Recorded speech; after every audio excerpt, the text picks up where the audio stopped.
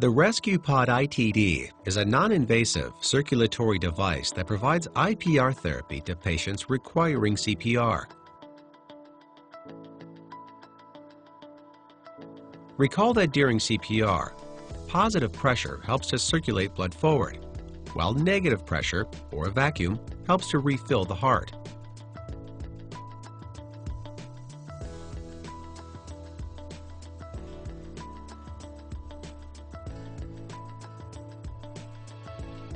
The ResQPOD fits into the airway circuit on a face mask or advanced airway.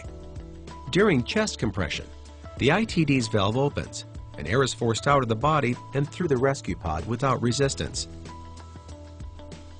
But as the chest wall recoils, the ITD's valve closes and selectively prevents air from being drawn in.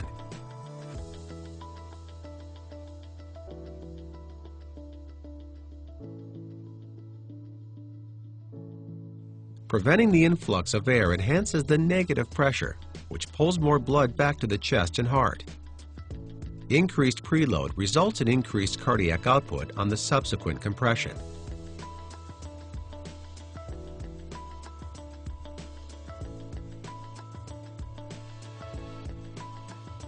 This enhanced vacuum also lowers ICP, which enhances blood flow to the brain.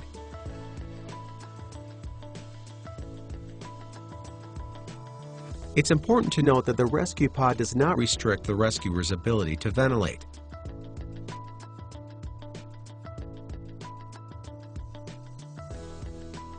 Performing high-quality CPR maximizes the effectiveness of the ResQPOD.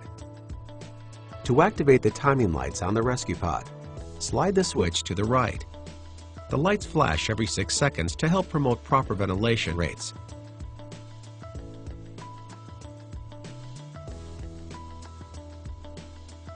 To ventilate 10 times per minute, ventilate once with each light flash.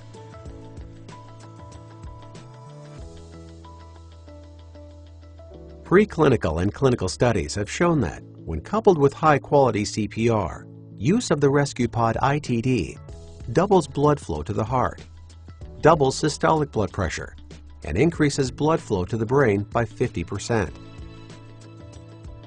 In summary, when used with high-quality CPR, Zoll's ResQPOD ITD has been shown in clinical studies to improve survival by 25% or more.